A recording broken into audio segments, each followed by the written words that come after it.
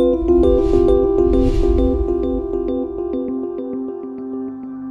guys, Raul from Simple Wi-Fi here to talk to you today about the popular 14 dBi directional Yagi Cantenna. Since 2008, it's been one of our best sellers and it's very popular among the folks over at DEF CON. And the reason being is how directional it is for such a small antenna. With a 36-degree wide radiation cone, this thing has reached up to 3 miles. That's the record right now. Now, it's important to note that that was under ideal conditions. That was very clear line of sight, no obstructions, very high power radios behind each side.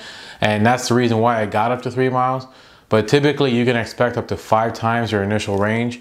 Most often in neighborhoods you might get 2, 3, 4 blocks, depending on how busy your neighborhood is. Definitely will cover your house easily and easily over to your neighbor's house. So this is very popular among war drivers also. It works great with Alfas. USB adapters can plug right into this. Routers with removable antennas. So some of the newer routers from Netgear, from Asus, some of the Linksys routers, all of those have removable antennas. It's usually you got to look for that gold connector. That's on the back of USB adapters. You'll see these on new routers. And basically, it screws right on and it will send the signal out from routers and in for USB adapters. You got a pointy antenna. It is very directional, like I said before, 36-degree wide radiation cone. So if you're not in that cone, you're not going to see any signal. It does come with a tripod, so you can mount it on a windowsill, mount it on your roof. Any standard tripod will screw into the bottom of this, and it could be extended to stand a little taller.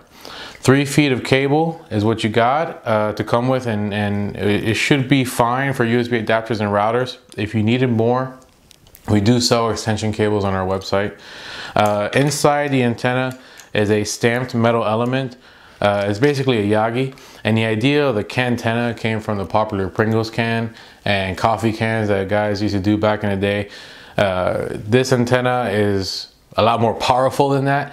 But it's basically a Yagi inside the plastic housing to protect it from drops and things falling on it and bending the metal, and more importantly for keeping the metal straight. So this is a great antenna.